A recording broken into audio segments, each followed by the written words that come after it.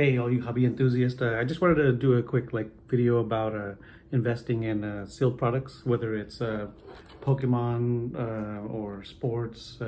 People, these days you can get soccer, UFC, basketball, football, baseball, hockey, and a lot of people talk about investing in sealed Pokemon booster boxes, sealed products, Japanese, English, whatever like that. But they never talk. All the sports guys, they really barely ever talk about investing in sealed products of sports. They do talk about the price sometimes, but I don't see too many videos like that. So I mean, there's big differences between the two. If you ever kind of going that way, you start getting into some of the hobby stuff. Some of the big differences is with Pokemon, the booster boxes here. It's literally like a timing thing where, a set will come out and a year, 15 months, 18 months, they'll do a reprint. And once that reprint comes, that's probably the best time to, if you don't want to just be sitting on a bunch of stock, the initial release is always going to be the best. $85 booster box, 90, whatever, but that, the reprint, hopefully it's only one, which basically the majority of sets have one. Team Up didn't have a reprint. I think some of the beginning sets, Sword and Shield and Rebel Clash might not have. Sword and Shield might have had a small one. Rebel Clash, it might not have had a reprint. I don't know if it was popular enough set, but with Fusion Strike, the first run of this, I believe it's the first run that got that big old story of someone stealing all the hits. But the second run, which I believe is the second printing box, I have 7 of the, I believe they're all second printing boxes. I'm not 100% sure.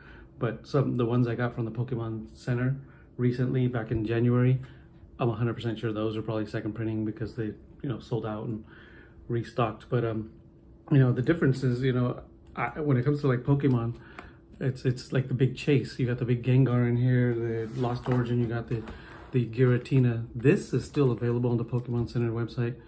And for retail, for me, it's 143 plus tax, comes out to 158. But for some reason on TCG Player and on eBay, people are paying more for this. It's saying 176 bucks or something like that, when you can still get it for under 160 after tax on the Pokemon Center. I heard many different reasons why. To me, saving money is making money, you know what I mean? So whatever you don't pay up front is money in your pocket. So I always do my research. I look for the the best deals on stuff. So like I said, it's a long game. Like these here, I was getting these booster boxes for 145, 155, got all the way up to 165, 69 before I had picked up 10 of these Japanese ones. They got a reprint coming. It's kind of tanked the price, but like I said, it's a long game. My plan was to have 50 of these boxes, just set them off to the side, but I started moving, my investments into other such items that are moving upwards instead of sideways or down right now. And like with this here, again, after this reprint and after all of the excess gets absorbed back, into people's collections or boxes get opened or stuff like that, then the price of these will just go back up. These boxes are at that point right now where this stock is almost gone. This stock out of stock, so that's why this one's gone up. I believe this has gone up somewhere in the neighborhood of about 20% from its from January being $143 box to now almost 243. It's like 231, 232 or something like that. So it's very different, than when we get over here to the sports stuff. I kind of like these little Monopoly blasters. You go on Target's website, and these are in the board game section. So whenever there's a board game promotion, like buy 2 get 1 free or something like that, you get them. So literally $30 blasters. I got 3 of them for 60 instead of 2 the other day when they had that promotion. Just walked in the store. They had 5 boxes, so I grabbed 3 and I left the other 2 because the other 2 were going to be regular price. But what's in here, instead of a Gengar or that Giratina, you got a Victor Wembanyama right in here. We'll call him Victor, Wemby, whatever it is. And so over time, those big chase guys, if remains that he's like the unicorn, the next LeBron, the next Curry, the next Jordan, or something like that. 5 years from now, this $30 blaster box is gonna be like $200 ones. Lucas is at a 5-year. It's been out for 5 years now. So the 2018-2019 Prism, which was Lucas' rookie year, he wasn't the '1 overall pick. If I not remember, he was 6th or 7th or something like that. Traded with Atlanta with Trae Young. But Lucas, like a generational guy, and you know, his box back 5 years ago, I think the box was $25, $22 or something like that. These little boxes with the possibility of Luka, those ones cost, they're $200 boxes. It's a, you know, was that, so we're talking $180 higher than retail. What is that, 2,000% gain or something crazy like that, or something? I'm not sure. So this is kind of similar, but you know, in years from now, if the 1 of 1, because this does have the opportunity to pull a Luka 1 of 1, every card in this set has a 1 of 1. And if the Wemby 1 of 1 gets pulled, later on down, this is not going to be worth as much as if it never gets pulled, or if it never surfaces. Someone could pull it and never say anything because they might be invested in these boxes. As long as that Wemby's still floating around, the possibility of hitting that Wemby in a box, you know. This is last year's regular Prism, not the Monopoly, and in here the chase was Paolo and Chet Holmgren. This is not like the Monopoly. There is no chance of 1 of 1s in here. I think the lowest numbered is to 25 in this year. Yeah, lowest is to 25. The green Pulsar is numbered to 25. So if you get a green Pulsar of Chet Holmgren, who else? Oh, Jalen Williams from Oklahoma City Thunder as well. There's a handful of very good guys in here. You know, 5-10 years from now, those guys, their cards could be worth not much, or it could be even more. Like, you know, look at Steph Curry. So he came out 2009, 2010, I think it was, if I remember correctly. It was a Topps box, and those boxes go for $30,000 because no one's pulled the 1 of 1 true gold card, or no one's surfaced. What happens to those $30,000 sealed boxes if that Curry surfaces? Those $30,000 boxes are now down to $10,000, you know, $8,000, who knows? Whoever else that people were chasing that year aren't Steph Curry. So it's kind of like, this is what like the sports card investing is, the players. Last year, I grabbed a bunch of PSA 10 graded Chet Holmgrens, a few other guys, and then during the summer league, they started balling out. Chet was looking like he might even be rivaling Wemby for Rookie of the Year, all this stuff. I sold the stuff at like 30% higher than I paid for them during summer league. You know, there's seasons for the players. Sometimes a player could go in, score 80 points or something like that. All of a sudden overnight, his cards go up 10% or something like that because everyone's searching them up, looking. There's no seasons for Charizard. There's no seasons for Gengar. It's a little bit different. Like, you know, that just recently the Umbreon V from Evolving Skies, it's been sitting at about an $80 card for a while. I bought my son one for $76 in this January, you know, 4 months ago. That card is now up to like $164, and it's been jumping. I think it's riding the coattails of the Moonbreon. Everyone's saying like some of the other Poke-tubers like PokeRev and all that stuff. People have been saying they like that card for years. I don't think it was just one person saying something, you know. Pokebeard, he said the same thing.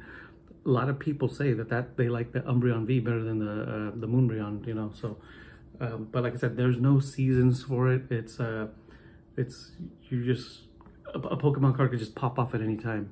The sports cards, it goes with how good the player is. Off season is better time to buy cards. So like, say the Wemby card in here, some of the, like the purple one is an $80 card or something like that. There's numbered ones in here. When the season is off, after he wins the Rookie of the Year and there's a little less hype, that's when you buy the cards. That's when you jump on the cards. Right now you're going to pay a premium. Even for the products that Wemby is in, you're going to end up paying a premium. You can't even get normal Prism at the store, like barely. You walk in and it's all gone. I have the updates for when Target restocks them, the mega boxes, which is the $60 box, and then the blasters, which are $30. Every time they restock, they're gone before I can even cart them. You know what I mean? So it's like everyone's chasing Wemby. He's like the Charizard of basketball right now, the sports world in general. When people do those top 10 retail hits or top 10 hits, the majority of the majority every week, the number one hit is a Wemby. He's the biggest chase right now. He's like a unicorn. The guy he's amazing. He's exceeded expectations. He's got the Rookie of the Year on lock. I think he should be the Defensive Player of the Year. I mean, they give it to Rudy Gobert. I'm not gonna be mad at that, but just looking at what he does, his blocks are higher, his steals are higher. He disrupts. He's a very disruptive player. You have to change your offense because of him. You know what I mean? So it's like he's not. It's people are gonna figure out how to game plan, but as he grows and gets better at things, you can't game plan for greatness. The only thing you can game plan for his mistakes. You know what I mean? So Wemby's one of those guys that if he has a long career like Steph Curry, and you hold on to these boxes that have a possibility of hitting some of his colored cards, even his base cards, you know, whatever, you know, it's an investment type of thing that you can do. Like the other day I got my paycheck. I went in the bank to cash it in. While I was standing in line, it was a little longer than normal. Usually I just go in, and I'm looking around like to see what kind of promotions and things I got, and I see 6-month and 1-year CDs, and in big writing, like they're proud that they're giving you this percentage, 4.95 on the 12-month and 4.75 on the 6-month. So if I put $100 in one of those CDs and let them have my money for a whole year, let's not forget about the 6-month one, the whole year, and that other one, I'll get $4.95 back. There's been days where this booster box jumped up $10, $11, $12 in a day, not in a whole year. Didn't take a whole year, in a day. So like I was buying these for $140.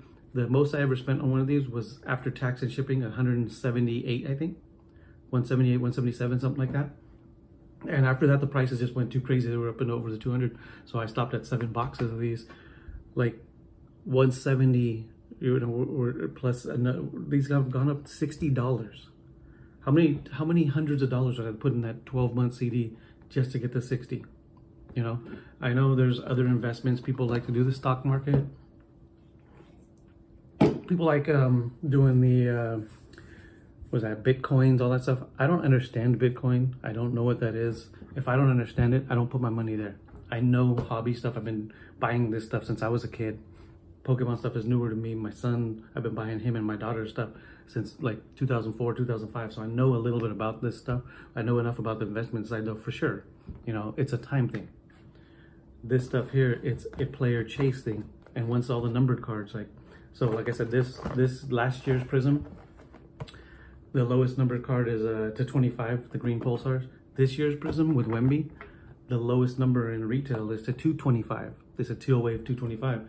So they always, like every year, back when it was Luca's year, you could still get autographs and mem cards in retail. Now you can't. They don't have that for Prism. But so let's go back to Luca's rookie year. His 1-of-1 black has not been found yet. Hasn't been pulled. Those boxes go for, I think I have it pulled up here, $4,000 for a hobby box. Hobby box are the ones that are sold at hobby stores and have more options to get better memorabilia cards, better lower numbered cards. I don't think that year you could have got the Luca 1-of-1s from a retail blaster or retail mega box, but I think it was hobby. So those hobby boxes are going for $4 grand, you know, because there's a possibility that you might hit this Luca 1-of-1 black, which I don't know what that is. I think there was estimates of 500,000, estimates of $1 million. I don't know. The estimate on that Steph Curry gold card that hasn't surfaced yet is some 10 million minimum, maybe something like that. There's a LeBron rookie. I think it was the vertical patch. The vertical one was found, but the horizontal one wasn't yet. And that one's supposed to be like the largest missing card, the most expensive missing card, $20 million card.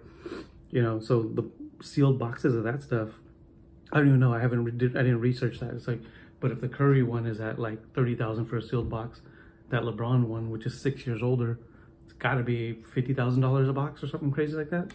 So I'm not even sure. But like I said, those are the big differences. Like here, it's a time thing. There's no seasons. You just, you know, as soon as it runs out of stock and there's no more printing, then you know that, you know, it's good to pick up some boxes. So this one here, like I said, I spent as high as $169 a box for these, 170 or I think 172 maybe. And so the reprint has lowered it enough so that I actually was able to open a box. Me and my son opened a box, you know, chasing the master balls that are in here. And I'm gonna pick up some more of these at the lower price and just sit on them, you know, because I do believe in this with the Master Ball Chase 151 being that set that brought a lot of people back. I know Japanese prices aren't what they were during the pandemic and the post-pandemic rush and stuff like that, but you know, it's just one of those things where you play a timing thing with just about anything, and you're gonna, you know, and then you wait. There's also the waiting, the patience for your investments to mature. So, you know, like I said, I bought a house back in 2009 when the market crashed. Biggest investment I ever had. I had to cash out my 401k just to get the down payment and do all that kind of stuff. And so I buy the house for $345. It continues to drop. I don't panic. You know, the house went down from $345 to like $279 estimated. You know, I don't panic because I'm in a house. I'm living in it. I'm not paying somebody else. You know, I'm paying the bank interest, but you know, and now I only owe $230 on the house, and it's worth $1.2 million. So this is small little investments for me. I enjoy doing this. I'm going to be, you know, enjoying when I'm able to cash it out and, you know, redo my kitchen or something like that, or cash it out and pay off a chunk of my mortgage. Those are, you know, those are the bigger things that, you know, that you invest in. You just got to make sure you're being responsible. Don't spend all your money on the investments here when, you know, there's more important stuff. You know, I'm not a financial advisor. I'm always gonna have to say that in these videos that I make. You know, so just do your due diligence. Make sure you're doing the right thing. Like I said, buying your family a home is one of the biggest, most proudest moments. Buying a box and it going up $50 is not. It's not, but it's cool. But it's not. And then, okay, so like I said, I'm gonna try to end this video real quick. But another thing with the sports cards, here's some of the Monopoly. You know, me and my son, we ripped a few open, and so everyone's chasing Wemby. But what if in like 5 years or something, we'll say like Cam Whitmore, underrated guy, Cam Whitmore rookie right here. But what if he's like the next Jordan or something crazy like that, and you know, Wemby just kind of goes off the Yao Ming route after 5 years of playing high level, you know, Hurts, whatever, you know, you got the Thompson twins, you know, all that kind of stuff. Case and Wallace, you know, or that's actually Jarris Wallace. Case and Wallace on Oklahoma, my bad. So, you know, you got all these guys, Anthony Black, Keontae George, you know, I hit all these rookies out of these boxes. I only opened 4 boxes and even hit some, I hit 3 numbered cards. But like I said, you never know. Steph Curry's card could be in the garbage somewhere, that gold, 1-of-1 gold card, because he wasn't Steph Curry at the time. He was just a kid from Davidson, happened to be named Steph Curry. Someone could have pulled that, stuck it in a binder, threw the binder in the back of a closet, moved, got tossed it, whatever. Who knows? That card may never surface. 1-of-1s may never surface, you know? So, I mean, what if a trailer caught on fire on a shipment and it burned in the shipment? You know, you never know what happened to that card, but the not knowing causes sealed products that have the possibility of hitting that to go up. Is he the next Steph Curry? Oscar Thompson? Amin Thompson, his brother? You never know. Right now, they're not. Right now, it's Wemby. Everyone's chasing Wemby. But you never know. It could change. Just like a Joker. Here we got, what do we got? Like Joker right now. If you went back 8 years, you know, back when Curry and LeBron were fighting for the titles, his cards weren't nothing. This guy was drafted in the 2nd round, just like Trace Jackson Davis for the Warriors, who's balling out now. But his cards now are worth a lot of money. His 1-of-1s, his of 5s, his short print variants, all that stuff, they're worth a lot of money, you know, his rookie cards. And so it's like the sealed boxes of his stuff, definitely with the chance of hitting Joker.